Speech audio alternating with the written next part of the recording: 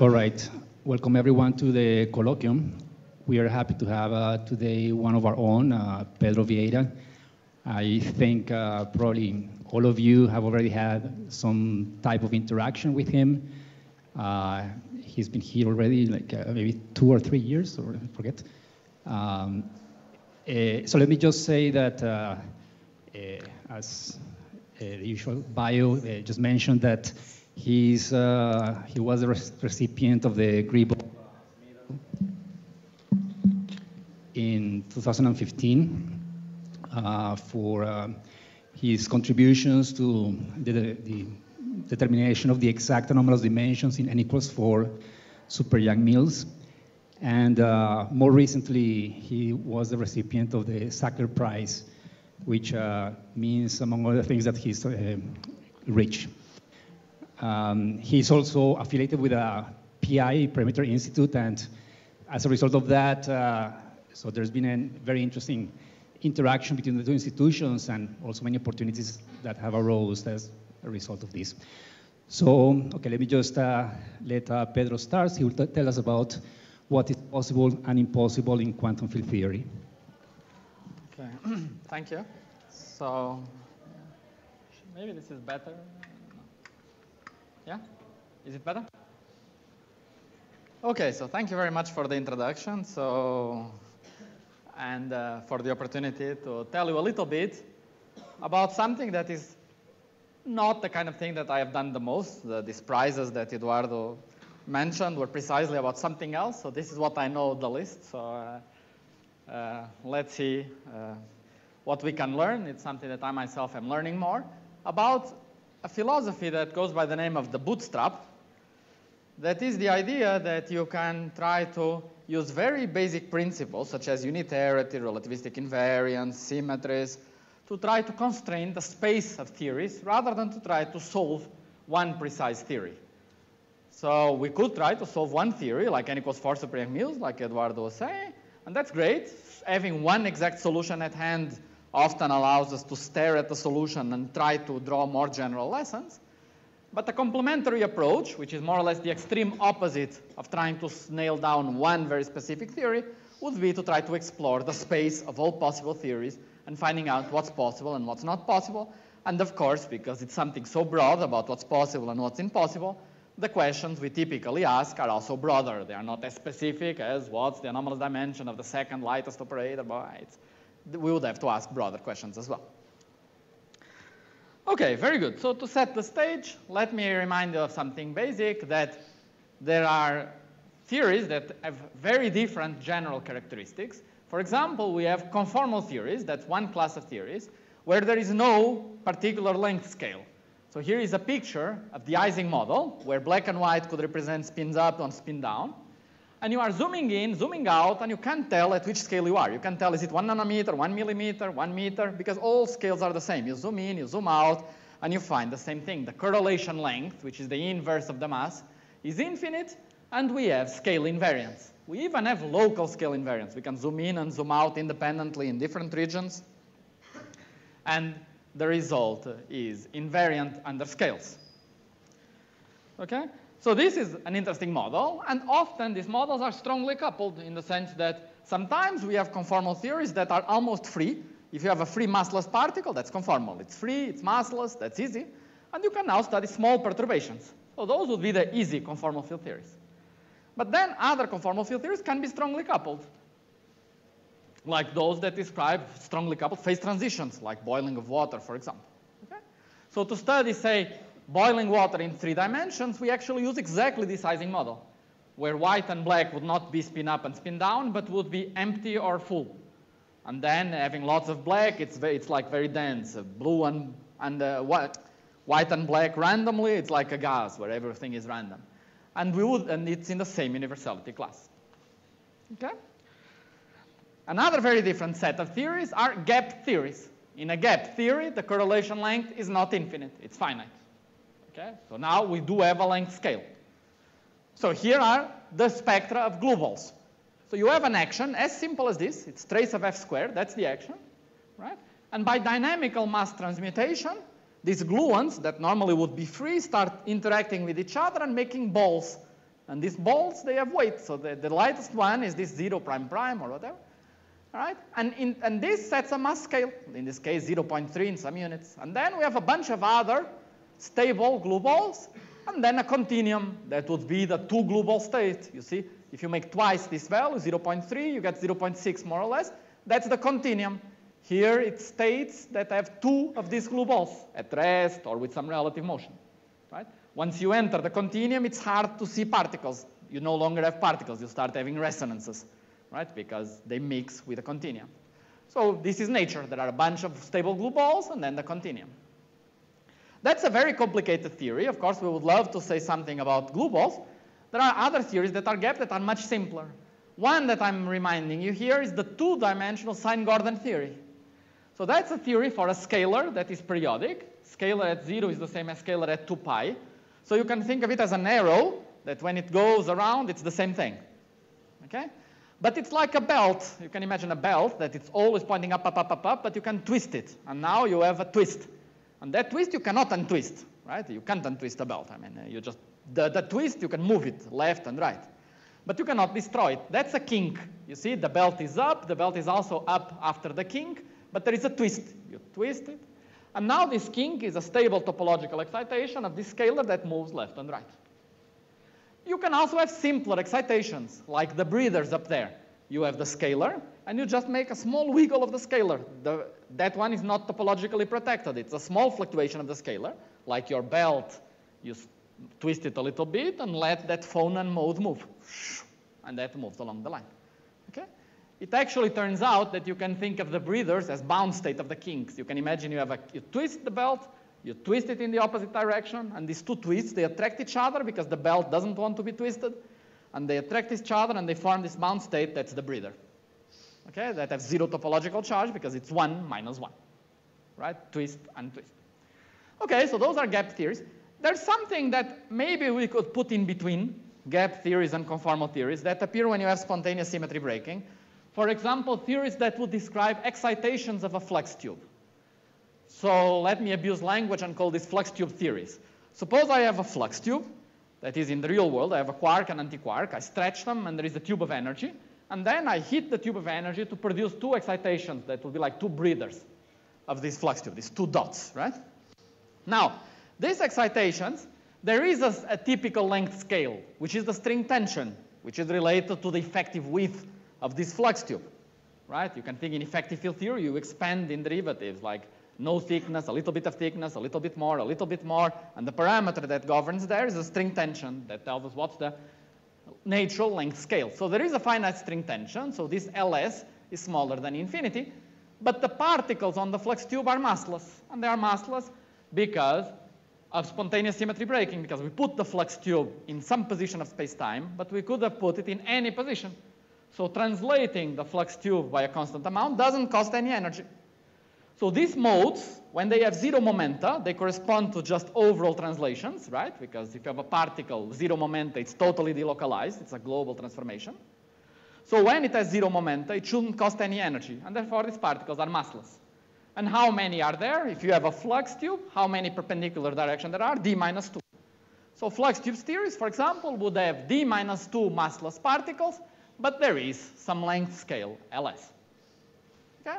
So it would be something a little bit in between. We know some things. For example, we know that at low energy, if you put these 2 breathers, there is an incoming wave where the breathers come together. There is an outgoing wave. And the scattering matrix, the phase shift acquired when the incoming becomes outgoing, is exponential of I, the string length square, times K times P. Okay, the product of the left moving and right moving momenta. That we know based on effective field theory. We start writing the effective field theory of the flux tube. There's not that much we can write. In fact, the first few terms are universal. And once we translate what they mean for the scattering of the excitations, they give that result. So that result is valid for small momenta. Okay, so the outline for today is to try to give you a flavor of this S-matrix bootstrap by answering 3 questions related to these 3 classes of theories. So here are 3 questions that we would like to answer. What happens if I take a gapped theory, like QCD or supersymmetric Sine-Gordon, and put it inside an hyperbolic space? Hyperbolic space is like a box. It's a very cool box, because it's a box that has no center, right? So it's a box that all points of the box are the same. It's like a sphere. A sphere, all points of the sphere are equivalent. It's a very symmetric object. This box is the same. You are inside the box. At any point of the box, you throw a ball to the right, and you receive it after some time. And it doesn't matter where you are. You do the experiment, and all points are equivalent, right? But it works like a box. It's an hyperbolic space. So that's a cool box. It's the most symmetric box you could imagine. What happens if I take a gap theory and put it inside this box? The second question would be about these flux tubes. Is there something new we could say about this flux tube that I spoke about? We stretch quark antiquark. There is a tube of energy. Can we say something new about this flux tube that is not just effective field theory? Can we predict something new about, say, the energy of the ground state of this flux tube? And the third would be, how do we represent what's the space of two-dimensional, for example, gap theories with some symmetry, for example, Z4 symmetry or ON symmetry, where particles, they are not just points, but they transform under some global symmetry. Okay? So let me just flash you the answer, but the goal of the talk is to go through all of them slowly. And the answer is, if I put a gap theory, I get a conformal theory in one less dimension at the boundary of that box. That's the answer to the first question, as I will explain. The answer to the second question, what can we say about the chromodynamic flux tube? We can say that its energy is very constrained up to this term, and this term, it's a constant that needs to be bigger than this funny number. Okay? That's another thing I'll tell you about that was not known before about flux tubes. And the last one, what's the space of theories with some extra symmetry? And here are some nice pictures that represent that space. Okay? And we will explain what this means. Okay? So is everything clear concerning the goal of what we want to do and the setup, and any questions so far? Okay, so to prepare for the first question, I will actually answer a simpler question first. And as we will see, the key object that will enter throughout all this discussion is the S matrix. So here we'll be doing two dimensions for the most part until the very end. At the very end, I'll flash some higher dimensional stuff. And when you are scattering things in two dimensions, things just depend on the energy of the center of mass, because there's no angle, right? You scatter, things bounce, and they bounce back. So they only depend on the energy, S. S is K1 plus K2 squared. In other words, is the center of mass energy squared. And the S matrix is a function of this energy. We had this example for the flux tube particles. It was exponential of S. This K times P is just S. Okay, so that's an example. But in general, it's a function of S. Now, what do we know about this function? We know that this picture is the same if I look at it from bottom to top, which is time going vertically or time going horizontally. That's Lorentz symmetry, the fact that I can rotate and swap time and space. And when I do it, I flip K1 with K3. In other words, I flip S with T, and T is just 4 minus S. So as a function of S, of the energy, the S matrix is reflection symmetric along this midpoint, and whatever happens in one channel happens in the other channel. Okay? So remember that the Mandelstam variables, we have U, S, and T, the three Mandelstam variables, but one of them, because there's no angle, is 0 in two dimensions. In other words, there's no momentum transfer in two dimensions, and we only have S and T, and the sum of the Mandelstam variables is 4m squared, so we have just S and 4 minus S, 4m squared minus S. Okay? Now, what do we know? We know the function is symmetric, and what about its analytic properties? What do we know about the analytic properties of the S matrix? We know it has poles. The poles are associated to bound states or to stable particles.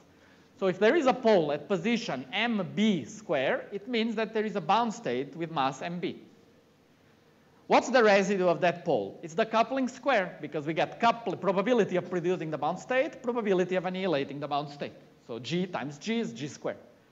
So the S matrix is a function that in the complex plane, before the two-particle continuum, like we saw for the glue balls, it has poles, and the poles correspond to the stable particles of your theory. Okay, that's property number one. What about when you reach the continuum? When you reach the continuum, it's like having many states, but they are a continuum, because you have 2m plus epsilon, a little bit of moment, 2 epsilon, 3 epsilon, 4 epsilon. So you get, instead of poles, you get a cut. That cut is where you do experiments. Because when you are doing an experiment, your energy is at least as big as the rest energy of your particles. So it's at least as big as m plus m, which is 2m. So the energy of center of mass square is at least bigger than the square of that, which is 4m squared. Okay? So 2m squared is 4m squared. So here, on the dashed line, is where we do an experiment. When we scatter particles, they have some kinetic energy, so the total energy is 2m plus kinetic energy. It's more than 4m squared. So very high energy, it's there. Low energy is here. Here at this point is almost at rest.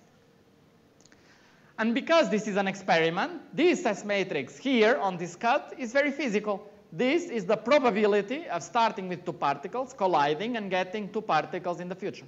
And because it's a probability, it's smaller than 1. Okay? So this should be familiar for everyone. This is just basic things about quantum field theory, but is there any question here? So based on this simple thing, we could already ask one question that curiously has a very simple answer, which is, suppose I have one theory which is gapped, and that has one bound state, so one pole.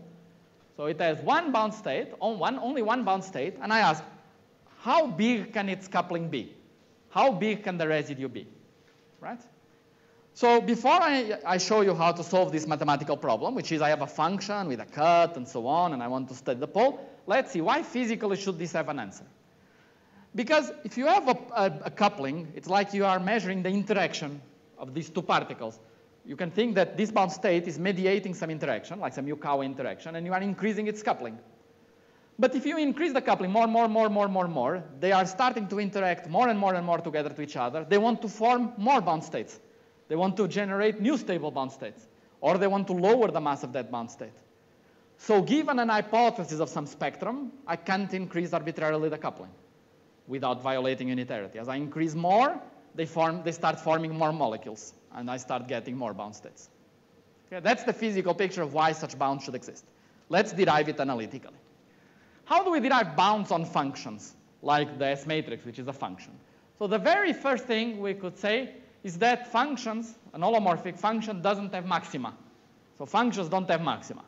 If a function has a maxima, the maxima is at the boundary of the domain. Okay? Why don't functions have maxima? Because functions are at a given point, they are equal to the average of the points around it, right? In an holomorphic function. So it cannot be a maximum because it's equal to the average of the points around it. Okay? You can also think of holomorphic functions as describing heat, right? The fact that the function is an analytic function, you can think of the real and the imaginary part as a neat equation. And if there was a maximum, it would mean that the point would be hotter in the middle, but that cannot happen. It would just dissipate, and it is not possible. But okay, very straightforwardly, a function cannot have maxima because a function is equal to the average of the neighbors. So it cannot have a maxima. And that is very powerful because it says that suppose I have a function that is analytic inside some region, and that is bounded at the boundary of the region. Then, because it has no maxima inside, it's bounded inside the region, not just at the boundary. Right? So just knowing that the function has no singularities inside and that it's smaller than 1 at the boundary, it's smaller than 1 everywhere. Now, once we realize this, we can almost solve our problem right away because we say, well, here is my physical S matrix. I will map it by a change of variables to a unit disk so that it's a nice compact region like this one, where now the boundary, like this upper part of the cut, lower part of the cut, are some 2 segments here, and the same thing for the T-channel cut. It will be 2 segments. And now I have a function inside the finite domain that is bounded, but then it's bounded everywhere inside. This is a picture of Joukowsky. It's an engineer that was special in this change of variables, because this change of variables allowed him to study hydrodynamics. He knew the flow in some simple region, like this complex plane with 2 cuts, and he would apply some conformal transformation and learn about the flow of air around some airplane wing. That was exactly what he was using, this transformation. The precise one that I'm using here, it was exactly this transformation he was using to study the flow around airplane wings, because they map circles not centered in the origin to shapes that look exactly like an airplane. It's a fun thing. So Joukowsky found this transformation. Now I have a function that's bounded, but well, it's not exactly analytic because it has 2 poles. But that's easy. I just divide by something that kills the poles and doesn't spoil the boundness property. You can ask me more if that's not totally obvious, but you just take care of the poles.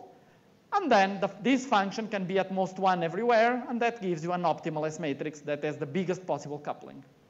And what is that S matrix? Is the S matrix of the breathers of sine Gordon, these excitations that I spoke of before, that you have your belt and you have some small wiggle, and you can scatter 2 of those wiggles, and this S matrix turns out to be the S matrix that you get that has the biggest possible, that has 1 bound state, which is a higher breather, with the biggest possible coupling. So that's the answer to this question. Okay? Yes? Just for clarification, so you started talking about the assumption of a single bound state, but you're using just poles. So in principle, it doesn't have to be bound state. But so, the reason is that you end up identifying with the sine Gordon breather where you think of it as bound states. Yeah. So the difference between bound state and stable particle for us doesn't exist. It's the same thing. So we define what is a stable particle is a pole of the S matrix. And it doesn't make a difference from an experimental point of view. I mean, what's the difference between a bound state and a stable particle? If you have a Lagrangian, it's fine. If you look close enough, you would see some form factors or something. Right. Yeah. But from an S matrix point of view, from an experimental S matrix point of view, there's no difference from a pole that corresponds to a bound state or from a pole that corresponds to a particle in your Lagrangian, right? So we don't make any distinction here. In this case, it is a bound state. Okay, very good. So this is, we go back, we undo Joukowski, we go back after we solve the problem, we go to this variable z, we divide by the poles, we find the optimal S matrix in the unit disk, and then we undo to find out what the S matrix looks like, and here it is. And as I said, this is the scattering of the breathers of sine Gordon theory. So let's just stare at this S matrix for 1 second, just to realize that you see it as a cut when S is equal to 4. That's the cut we said. S bigger than 4, it has a cut. It has a cut when S smaller than 0. That's the image of that cut. That's the T-channel cut. When S is equal to mb squared, this square root is equal to this, so there is a pole. And similarly, there is a cross-channel pole. So it has the 2 poles, it has the cuts, it has all the nice analytic properties that we said. And so we conclude something interesting, that there is a maximum coupling with a single bound state, so the blue region are allowed quantum field theories. You can have a quantum field theory where you have a bound state of mass square root of 3 and a coupling 3.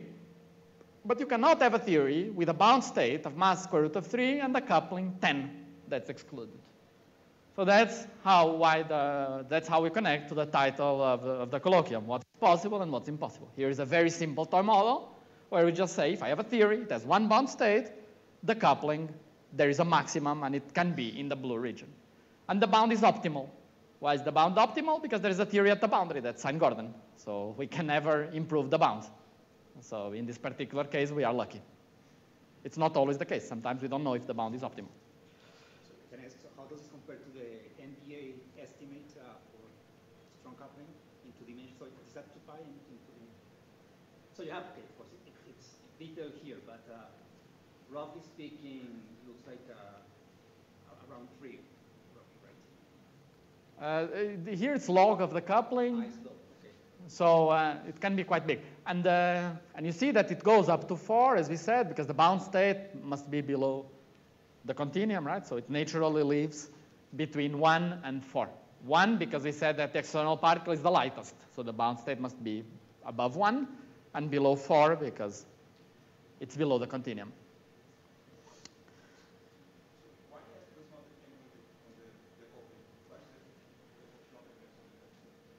So there is no couple. This is the S matrix. It's the result of the experiment. This is what you get when you scatter. That's the probability amplitude.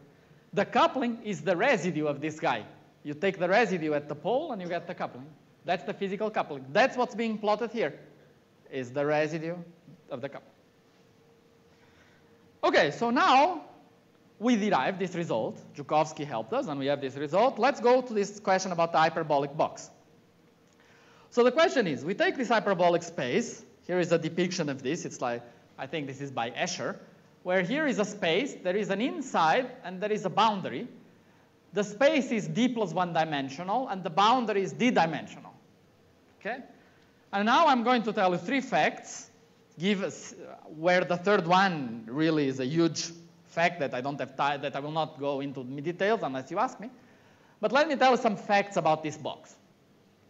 So first, this box has symmetries. Like we said, a sphere, I can rotate the sphere, and these are isometries of the sphere, right? A sphere, I have some SON rotations that rotate the sphere, and nothing happens. And you can ask, what are the isometries of this space? What symmetries does this space have? So here's fact number one. The isometries of a d plus one-dimensional box are the conformal group in d dimensions. Yeah, that's a fact. That means that if I compute correlation functions of 2 points or 3 points inside this space, I apply an isometry. The result is the same by definition because it's an isometry. It's like rotating the points in the sphere. But that transformation mathematically is like a conformal transformation in d dimensions, in one less dimension. Just it's the algebra. It's the same algebra. It's the same group. The second fact is that if you have a box and the box is very big, it's like having no box, right? I mean, who knows if there are some walls at the end of the universe, right? I mean, if the box is very big, in the middle, it looks like flat space. Okay? And the third thing is that theories that are gapless, that transform under the conformal group, can be, the space of such theories can be carved out using computers. So we now have tools to say, can I have a given conformal field theory with some given anomalous dimension, some critical exponents? And you run it in a computer in what's called a conformal bootstrap, and it tells you, yes, this theory is allowed, no, that theory is forbidden. Okay, so there is some technology related to the conformal bootstrap of theories without a scale. Okay, so we know a lot about it, and I'll show you a little bit more at the end. So this fact is the hardest one to digest, and I'll tell you a little bit more later. But it so turns out that the combination of these three facts, if you take them for granted, they imply something very nice. They imply that if you take a gap theory in hyperbolic space, and you drag the points of that theory, you drag them all the way to the boundary, that defines a correlation function in the boundary. It's the correlation function in the bulk as you drag the points to the boundary, right? It's like if you have a correlation function of points here, I drag them to the blackboard, that defines a correlation function in the blackboard. That's definition. But because of these isometries, then the points can move here in the blackboard like conformal transformations. But then they define a conformal field theory in the blackboard. That conformal field theory will have finite critical exponents. But it so turns out that if the box is infinite, everything needs to be rescaled, and we are dealing with conformal theories with very large critical exponents. And so the problem becomes, can we take computers and study what's the space of conformal theories where all critical exponents are very large? Okay? And then that's what we did. So let me show you a plot. So let me describe what this plot is. So this plot has many dots here.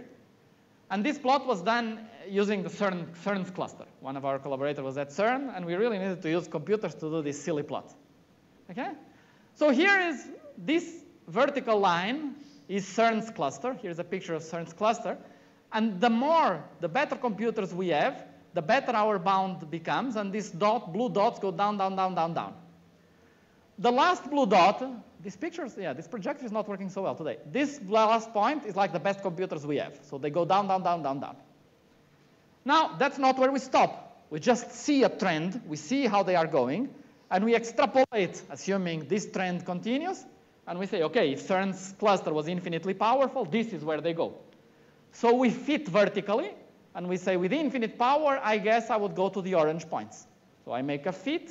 And I see where I would go. That's the orange points here. Pom, pom, pom, pom, pom. Right? So for each run, I extrapolate to see what's the energy. Then I increase delta, which is these critical exponents. And for each extrapolate, I go pom, pom, pom, pom, pom. And I stop at some maximum one, because it becomes computationally very costly to go further.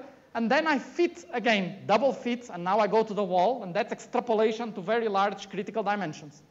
So first I extrapolate in my numerics, then I extrapolate to infinite dimensions, which means a big box.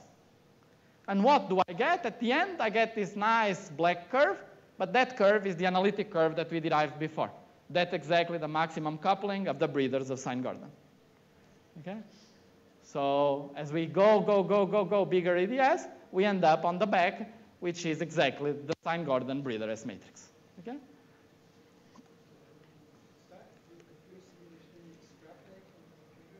Yeah, so you check numerically. The red dots are numerics, the black curve is analytics.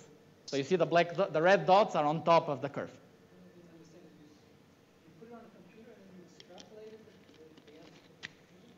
Yeah, the point is, you put it on a computer, and the computer has a given number of parameters. And the more you increase the number of parameters, the slower the computer takes. And you compute it with 10 constants, 15 constants, 20 constants, 30 constants, and you see that the result is doing something like this, right? Then you fit, and you guess, well, if I add infinite computer power, I guess it goes here.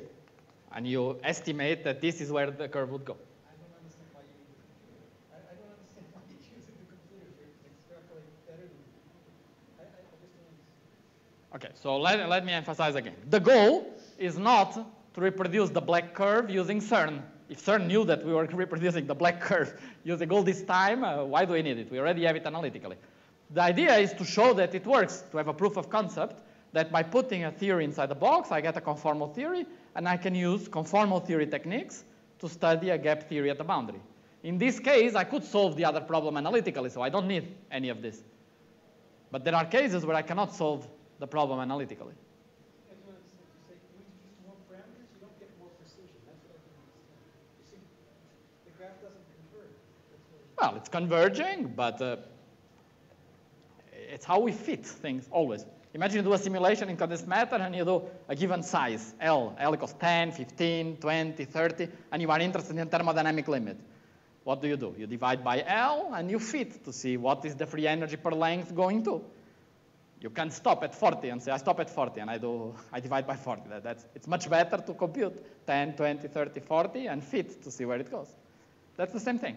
We increase number of parameters and we extrapolate to infinite power. This is exactly the same thing. Is it clear? Can you say again how I'm not referring to this picture that you're showing me, the result, but how the gap part appears from this, so you have this conformal framework. Yes. I guess when you say hyperbolic is the usual concurrent patch that is like in mind. Yes. Can I think of the random sample type of yes, right? exactly, yes. So what happens is that you see that here I have ratios. What is this? I take the critical exponents to infinity and I hold fixed some ratios. And holding fixed the ratio of the second critical exponent to the first is holding fixed the ratio between the mass of the second bound state over the first. So you measure things in units of the mass of the lightest particle. Then everything is dimensionless. The coupling is dimensionless. The mass of the second is dimensionless. It's just a number that says how many times it is. So it's those dimensionless numbers, the coupling measured in units of the lightest mass, and the mass of the second lightest particle measured in units of the lightest particle. It's those dimensionless numbers that we can identify in the CFT. Of course, the overall scale we cannot, but we don't care also. Okay? Yes, I guess. So in the CFT, you should think of this delta as the mass of the particle times the radius. So you want to cancel the radius, so you divide both and you take radius to infinity. Then the radius cancels out.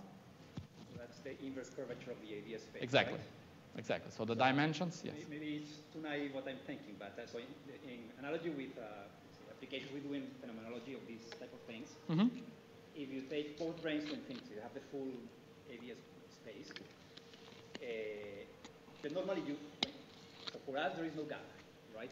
They start with massless particles. Or you have the scale of the curvature radius. Yes. But so you're saying, so you're just asking.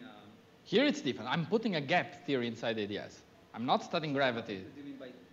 There's no gravity. I just have a box, and I say I have a gap theory, and I put it inside that box. It's not ADS CFT. This has no gravity. This has, for example, as I said, the critical exponents go to infinity. This cannot happen in a conformal field, in an honest conformal field theory. This happens because I don't have a conformal field theory. I define the conformal field theory by the limit of correlations as the points approach the boundary. There is no honest holographic theory at the boundary. That doesn't exist. There's no duality. There's no holography here. Right? So, for example, there's no stress tensor. Okay? Yes? How does limit the flat space that you take the hyperbolic space and range goes to infinity to get flat space, right? That's right. But the isometry. Because the curvature is very small, as Eduardo was saying. So locally, you cannot see that you are not in a box. But the isometries are different, right? The isometries of the hyperbolic space and the geometry of flat space. And the structural constants of the symmetry Yeah, so you have to do it carefully. But as you zoom in, it's like the isometries of a sphere and of the tangent plane. They're also different, right? Yeah. And yet, people believe that the Earth is flat. But it's not. Okay. Okay. So that's the answer. I think it's quite cool that using conformal theories in one less dimension, that we can learn about gap theories in one more dimension. Okay? It doesn't mean it's easy, because in this case, as you saw, we solved the problem analytically using complex analysis, and then we had all these cluster CERN, fitting points, double fit, and so on, to reproduce what was before trivial to do in one line in paper, right? But still, from a conceptual point of view, I think it's great, because on the other hand, the other derivation was very simple, but we needed to know where are the cuts, where are the poles, what are the analytic properties, and so on, of the S-matrix theory that often we have to postulate, justify, and so on. Whereas conformal field theory axiomatics are very well defined. So it's literally like a box and a black box. Like I put it in the black box, okay, if the cluster is empty, I can run it there. I have to suffer more numerically, but I don't have to think. Okay?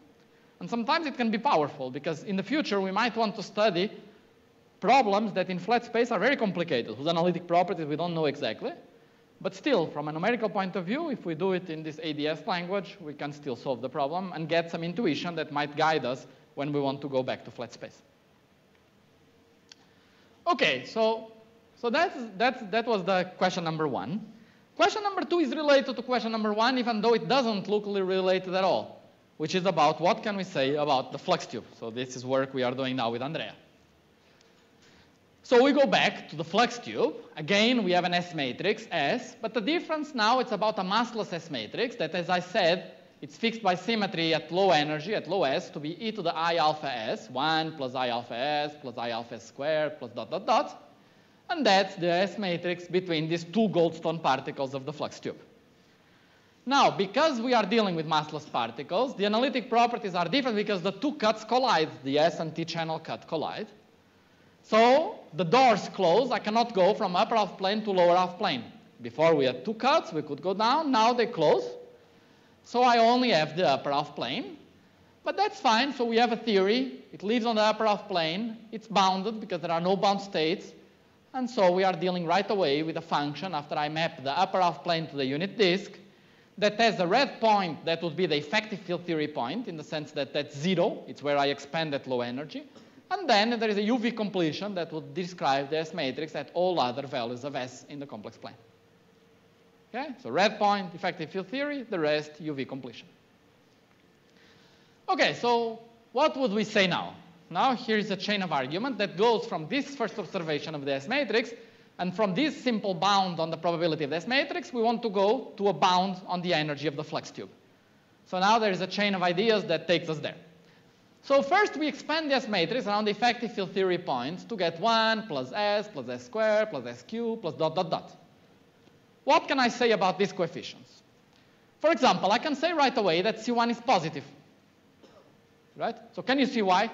So why should C1 be positive?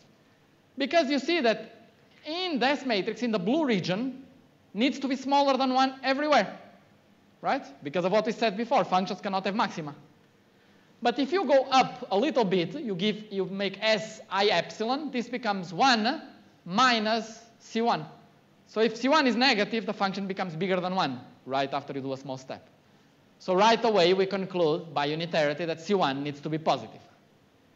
If you move in a different direction, you would conclude that C2 needs to obey some other condition.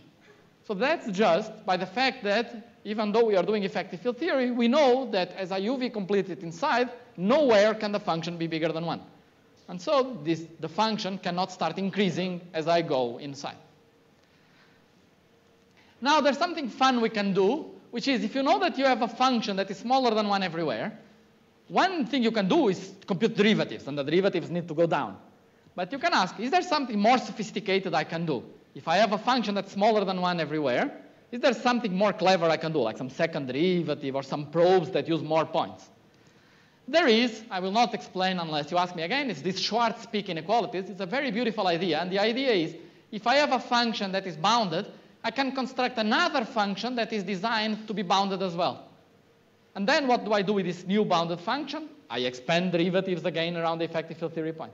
And then I can construct another and another and another. And in this way, using these Schwarz-Pick inequalities, we can derive constraints on the higher C's that normally we could not get because they were subleading. Okay, so now we have bounds on this constant C. So we can put bounds on them just based on unit F. Okay, good. So now let's convert the effective field theory bounds into ground state energy bounds. So what are we doing? We want to consider the ground state energy. What's ground state energy? It's you have your system in some finite length, and you propagate it with infinite Euclidean time to project into the ground state. So that's what we want to do. Take the system and evolve it for infinitely long time. That's a big direction of the torus, right? So that's what we want. We want small circle, which is the flux tube, and huge circle for time to project into the ground state. That looks hard, because I don't know how to describe the small flux tube. But the clever trick is to think from the dual channel point of view. Just flip your head and think differently. Think that the large circle is space. Well, but that's a good idea, because if the space is huge, things have a lot of space to scatter. I can quantize that space using the low energy S matrix. Because if we are scattering at large distances, it's scattering at low momenta. So exactly the bounds that we had for the low momenta scattering, we can now use for that large space. Okay, that's great. We can use the bounds on the S matrix for the large circle. What about the small circle? The small circle is just temperature. You just put it on finite temperature and sum over all states that you can describe anyway. And because they are the same, you can access in this way the ground state energy as function of the radius. And when you do it, you translate back the bound, and you get this funny bound on the constant that appears on R once you do the computation. Okay? But that's the basic idea. Okay? So that's the bound on the flux tube. So people are, with the lattice, they can show that these constants do come out from lattice simulations. They can subtract them out and can fit the R to the 7 coefficient. But before, people did not know that we could say something about this constant. They were rather trying to check that the coefficient was 7 indeed. So they see that the sign is as we think it is, but I think soon people should be able to have more precision measurements of this constant C, and it would be nice to see if they are close or not to saturating the bound. Mm-hmm. Any question? This was done in 3 dimensions. Why 3 dimensions? Because in 3 dimensions, we have D minus 2 Goldstone bosons, which is 1 Goldstone boson. So that's simple, because now we only have 1 particle, right? Whereas if you are in 4 dimensions, then you have 2 directions, so you have 2 particles. So now your S matrix is not just a function, it's a matrix. You can scatter blue, blue, blue, red, red, red. So that brings us to the next question, indeed, which was this one here. What starts happening to the space of theories once they have symmetries? That would be relevant also for this case, for 4 dimensions, which we also solved, but I did not explain here. Because now, as you are saying, if I go to more dimensions, say 4D, I have 2 Goldstone particles that transform into some O2 symmetry. So that's the first example of this ON. And we could ask theories where particles transform under some Z4 symmetry, for example, or Z2, or ON, or SUN, some global symmetry. So what's the challenge there? Yes. Before you go to the next question. Yes. So the question 2, right? So this large R expansion, right? Yes, that's right. So R here is the length of the tube, or the R is the length. The length. Yeah. So okay, I'm just wondering. Okay, you have the results up to 1 over R to the 5th, and then you know something about 1 over R to the 7th. Yeah. But okay, so what? I mean, I just want. So what hangs on this? So what is this? Yeah, as I said in the beginning, the goal to answer these 3 questions is to give you a flavor, not to give the global picture. The global picture would be, what is the flux tube S matrix of large N QCD? Say I take large N QCD. This defines a 2-dimensional theory of the flux tube. And characterizing that theory, which is like finding the string theory that describes large N QCD, would be, for example, finding the exact S matrix at all energies. And here we are starting at low energy and starting to put some constraints on the possible low energy S matrices. But it's not solving one theory. It's putting bounds on the possible S matrices that can appear. It's putting bounds on effective field theory coefficients. Now, so before the C, that's all fixed by effective theory Yes, considerations? yes. Okay. But C Yes, cannot until be here fixed it's- by effective theory? No. Okay. Yeah.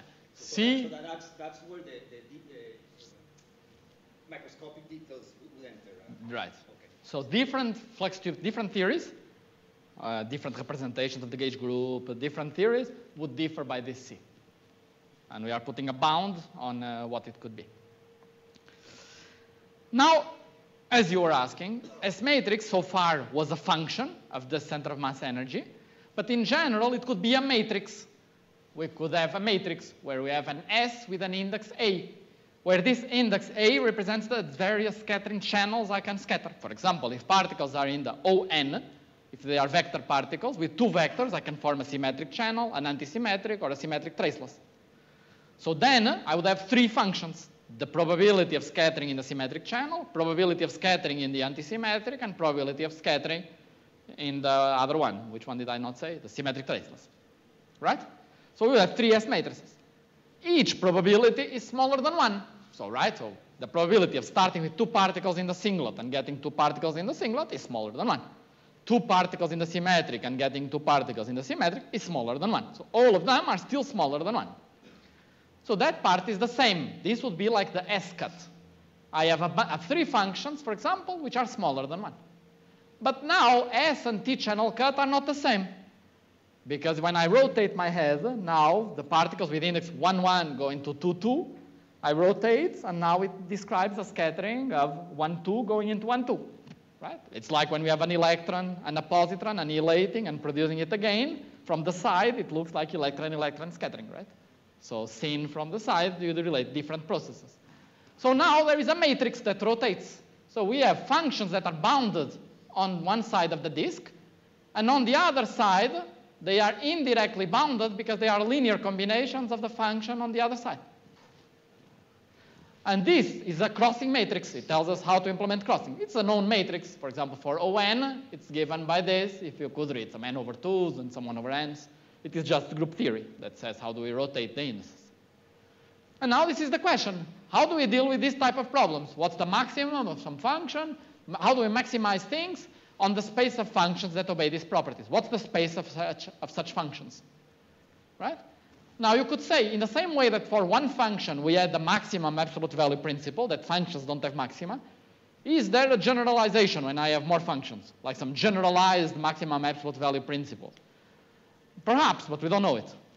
So is there some generalized mathematics we can use? We don't know. So what do we do to study this space? We just say, if I have a smooth function inside the disk, I make an ansatz for it. Like I make an ansatz with many Fourier modes. Like to describe the shape of a drum, you put many modes. Right? And then you say, find the boundary of this space. Namely, try to find how big these modes can be until I hit the boundary. Maximize things in various directions to find the walls of this space. Okay? For example, if you have three channels, you could measure the S matrix at S equal T equal U. This would be like some effective 4-point coupling. And you could measure the effective 4-point coupling in the symmetric channel, antisymmetric, and singlet. That's measure an effective 4-point coupling in the three representations. Right? Or, if there are poles, you could measure the poles of the residues. But if there are no poles, you could measure the effective 4-point coupling, the S matrix that's the middle of the unit disk for the three channels. And then you could plot that space in 3 dimensions. And that was the answer to the last question. If I start doing this, for example, for ON, I plot the value of the effective couplings possible in 3 dimensions, or for Z4 symmetric theories, and we get these funny shapes, just by looking at the solutions to that mathematical problem that I described. Where this space, that apparently the mathematicians call them spectahedrons, the inside will describe possible quantum field theories. So gapped quantum field theories, ON symmetry, and no bound states need to live inside this rock. And the ones outside the rock are impossible. They would violate unitarity. And that's what we would conclude. And there are many things that we don't understand. So let me just say a few ones. For example, this shape has edges, and it has cusps. It has kinks. Why? We don't know. It's just a solution, again, to that mathematical problem of maximizing functions with exactly this problem that I said here. Just this simple problem. Find the space of such functions. And the solution to that problem is cusps. What is more, you go to these cusps and you find known theories. For example, this blue cusp, if I remember correctly, is the ON nonlinear sigma model that Zamolodchikov found in '79. It's a theory that's integrable, that the scattering factorizes. Doesn't matter in which order you scatter. It obeys the so-called Young-Baxter equation. Where did Young-Baxter enter so far? Nowhere. It was totally not put in, and now suddenly there is a cusp which obeys Young-Baxter. No idea why. Why do we get these special points that suddenly start obeying Young-Baxter? One other cusp is free theory. It's the position 111. It's somewhere else. We have all these edges. We have a new point that was a missing solution of Young-Baxter that people had not found before. And that solution has some fun periodicity in energy. It looks like as you increase the energy that you scatter, things repeat itself like a fractal. And we don't know what the physics of that S matrix could be. And there is really a lot to be understood here. So that's the answer to the last question. How does the space of gapped S matrix look like? Here are some snapshots of something that we are definitely far from giving the total picture of what's going on. There are other questions that are within reach that we could have asked, like in gap theories. How do we use these computers, like I described before, to study these water-liquid phase transitions and so on? This was not our work. It was something that other people had done. For the Ising model, where, as I promised, these computers, they find the best determination of these critical exponents, much better than Monte Carlo methods say. Something that we did do with Andrea and João was, for example, to ask in real-world QCD for pions, we asked some questions about what's the possible space of pion S matrices. And I can tell you more about the details, but we find there is a funny peninsula where zeros of pions, where the zeros of the pion S matrix could live. It's already a more complicated questions because they go to higher dimensions, as I said. And there are questions which are much harder, of course, which we'd like to explore. We described the simplest possible S matrix, two particles going to two particles. Quantum field theory is the set of all S matrices, n particles to n particles. But even three particles to three particles in two dimensions, like the simplest thing, the next to the simplest thing, we don't know yet how to do. The analytic properties are too complicated. I can't do, or 2 to 3. I can't do any process beyond 2 to 2. The analytic properties start to be already much more complicated. So this was the project I gave to Alexandre for his master project. And I then realized it's way, way, way harder. So I don't know how to answer. It's good that he's not here, so he will not complain. I think he doesn't know there is a colloquium, yeah. Like I did not know. Okay. What is the S matrix of glue balls? Like we said in the beginning, that there are these stable glue balls. What happens when I scatter them? That would be super cool. And of course, if we can tame these questions and move into massless particles, like for these Goldstone particles, it will be very nice to study graviton S matrix and to try to see what constraints can we put into scattering of gravitons at the quantum level. So that's it. As we try to carve out the space between allowed theories and forbidden theories, there is this map. There are things that we would like to explore, places we would like to go, and we don't know everything at all about the many details that we can encounter, but there are many cool things that we are finding. Okay, so that's it. Thank you.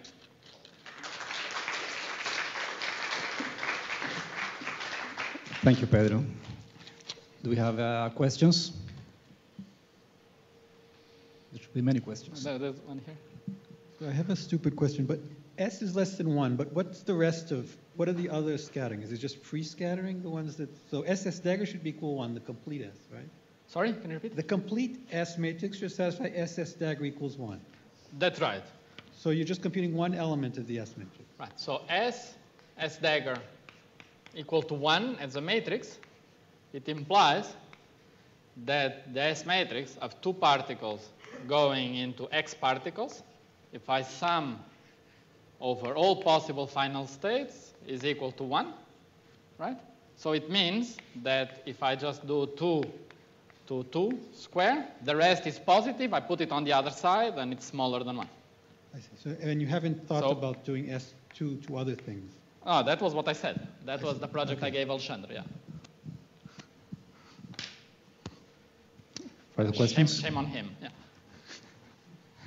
So Anna has a question.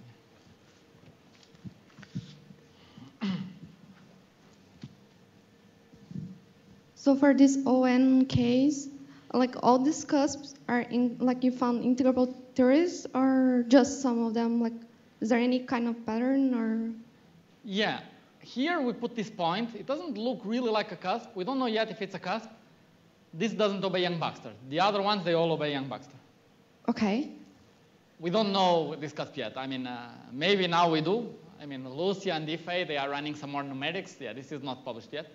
We are zooming in on this region. This plot was done with, I don't know, maybe 600,000 points. And we are putting a few more thousand close to that point to zoom in and to see the shape of that region. Okay. But the ones that are very much cusps, they obey Young-Baxter. Okay. And we don't know why. You put this Z4 and you didn't mention like what? Yeah, I did not describe much about Z4, but let me say a few words. So Z4 has this very funny shape, which was a surprise when this shape came out. And all theories at the boundary of this funny shape obey Young-Baxter. So the full boundary, it's a two-dimensional deformation that obeys Young-Baxter, that factorizes. And it can be identified as an S matrix that's homological of also at conjecture. And in particular, this green line, it's when there is an edge. So this line is more special. And this describes the scattering of kinks of Sine-Gordon. So we described the breathers before, but the kinks, these twists of the belt, when they scatter, the S matrix corresponds to that green line over there, which is a degenerate limit of this Z4 homological S matrix. Oh, okay, so have a nice presentation. I have a question about the flux tube case. When you increase the dimension, should we expect extra complication related to the analytic properties of this matrix as well? You talked about algebraic property because it's a matrix, right? It's not a function anymore. But even the analytical structure should not be more complicated? No. So here be careful. The flux tube is one-dimensional object. That doesn't matter what the target space is. So if you are in 4 dimensions, what does it mean? You have a tube of energy, and you can move it like this or like this. So there are one direction, 2 directions. Okay. So there are 2 transverse modes. So it's like you have particle of type 1 and of type 2, and they move on a line. So it's still 2-dimensional, but with indices for the type of particles. I see. So that fits perfectly in this picture that I said before, where I have this type of thing. I have extra indices for the type of particles, but it's still function of center of mass energy. Where things get more complicated is, for example, with the pions that we did with Andrea. That's really hardcore computations to get this. Because here the analytic structures are much harder, because now we are dealing with a function that depends on the energy and the angle as well. And that you really need other type of mathematics. It's more complicated. Thank you. So you just follow up on, I was going to ask about this. So you're saying that, okay, what you showed today you were heavily using properties of analytic functions, right? C and so on. Now, okay, you told us that for the flux tube, you can think of these 2 dimensions. We include pions, so you have more variables. So is that, so can you comment on what change, what's new when you try to do that? Yeah, so the key thing that's new is the following. So when you have pions, now you have an angle. So now there is a tension between 2 fundamental principles, crossing and unitarity. So you could say that let me make an ansatz where my function, the space of functions I describe, is automatically symmetric under swapping S, T, and U, for example, right? All Mandelstam variables. That's possible to do. That's even easy to do. But then, how do you measure unitarity? You have to pick a channel, decompose into partial waves. Then, what you have is each partial wave. What's a partial wave? It's saying, what's the probability amplitude of scattering 2 particles with total angular momentum 7? Angular momentum is conserved, so you get 7 in the end, and it's like a function just of the energy. So you have, in higher dimensions, an infinite set of one-dimensional problems, 1 per spin, right? So for each of them, it's the same business. It's just unitarity, smaller than 1, everywhere. But you have an extra linear map that maps you from a crossing symmetric ansatz to each partial wave. And that's a linear operation. It's projecting into partial waves. But linear operation is a technical complication in higher dimensions. So you make a crossing symmetric smooth ansatz. You have a kernel that projects it into partial waves. And for each partial wave, its probability is smaller than 1. Right? So numerical, it's like the same complexity as 1 dimension times as many spins you consider. So the number of parameters grows much more. But you were doing low energies, or can you argue that S wave dominates or something? That's often the case. That's what happens. That not S wave, but S equals 0, 1, and 2. The first few spins end up dominating. But it's crucial to keep all spins to restore crossing symmetry, right? So if you want to have a fully crossing symmetric ansatz, you can't just truncate into a few spins. Because to reproduce a singularity in the T channel from a few S channel spins, you can never reproduce a singularity. So immediately you need all singularities if you want to reproduce singularities in one channel from the other channel. So yeah, because it's really not just low energy. So if you add supersymmetry, it give you more restrictions on the S matrix? Yeah, that's a paper we are finishing with Mateusz Fabri and Carlos Bersini. So it's another picture that I could have added here. It's going to be, actually, it's going to be in this other paper that we said. So this paper here, it started with supersymmetry, and then we asked the question, what happens, what's special about supersymmetry? We said supersymmetry in 2 dimensions is like Z2 symmetry. Because in 2 dimensions, you can't distinguish a boson from a fermion. A fermion is like a Z2 odd particle, and a boson is a Z2 even, right? There is no polarization, no little group. In 2 dimensions, because you don't have space to smoothly swap them, you need to have them add on. There's no adiabatics smoothly changing bosons and fermions. And so we thought, okay, but then Z2 symmetry or supersymmetry is very similar. So we would ask, how are supersymmetric theories that are more special embedded into Zn symmetric theories? And so that's what we did. So indeed, Zn supersymmetry restricts further the space. And for example, when we ask the same questions that I asked that gave rise to sine Gordon, we will find a supersymmetric sine Gordon, for example, if we add supersymmetry. Yeah. So one more question. So it seems that if you start trying to do this for 3 particles, it becomes really hard. So do you think in some future we'll be able to compare the S matrix for the standard model or not? Well, that's much harder. I would like to carve out the space of 2-dimensional quantum field theories. 2-dimensional non-integrable quantum field theory. That's already, I think, very nice, but so I'm, yeah, for me, I would have that first ambition, just 2-dimensional, even gapped, 2-dimensional gapped non-integrable quantum field theories. I think that would be already very nice. And if you see that, if you have 2 dimensions, how many variables do we have when you have n particles? It's n minus 3, right? So, because just you subtract the dimension of the Lorentz group. So you subtract the boosts and translations. So 4 particles, n minus 3 is 1 variable. 5 particles, it's 2 variables. It's not that much more complicated. And 3 to 3 would be 3 Mandelstam invariants. So it's 3 variables. So the number of variables grows slowly. Each time you add 1 more particle, it's 1 more Lorentz invariant. So it's not that complicated.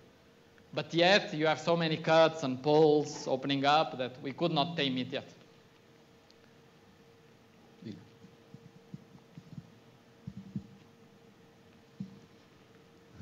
All right. So if there are no more questions, we can thank Pedro again.